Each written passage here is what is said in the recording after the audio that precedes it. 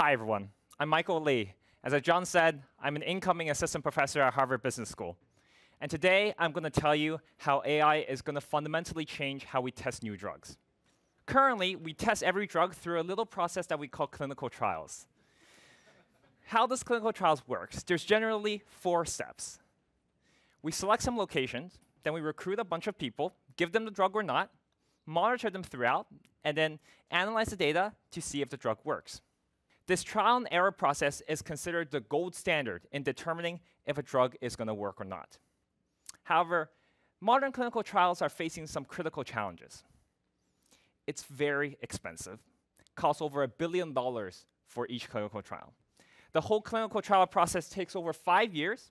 And actually, we're not very good at generating drugs that are very good. So, and altogether, it's perhaps not surprising that new drugs are becoming harder and harder to produce. And when they are produced, it's becoming more and more expensive. And today, I'm going to tell you that AI is going to change all of that. The way I'm going to illustrate that is through the first AI-driven trial that I was honored to be participated in with Janssen's COVID-19 vaccine.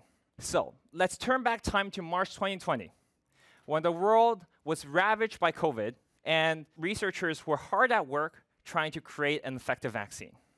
As part of this process, we need to test a vaccine in something called the phase 3 clinical trial, which is designed to test the real-world performance of a vaccine. This is the longest and most arduous process in the testing, and usually takes up years. But we didn't have years. There were millions of cases and tens of thousands of deaths happening a day. We needed a solution fast. And therefore, Janssen and I focused on making sure the trial can be done as fast as possible by selecting good locations for the trial. What we know is that we can actually shorten the clinical trial period if we select places that have a lot of COVID cases currently. There's just a little small caveat. We have to select it months in advance. And trying to predict where COVID is going to be 4 to 6 months in advance, that's not hard. That's nearly impossible. So here's where AI came to the rescue. We created this AI-driven tool called Delphi that generated multiple possible futures. Essentially, we asked it to generate alternate timelines, to give us alternate universes to see what the world could look like in the next 6 months.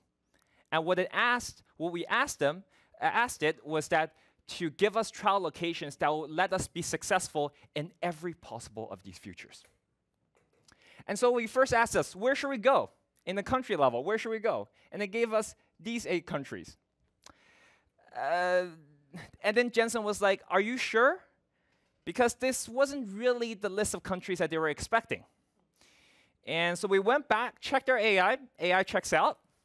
And they're like, I don't know if I trust your AI. And we're like, the AI says this is data-driven, this is what the AI says.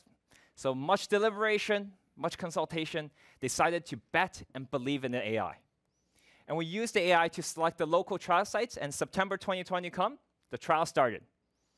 And boy, was that bet a success.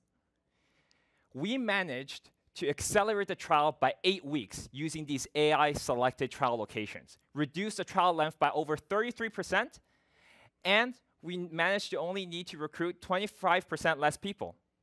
We needed 15,000 fewer participants.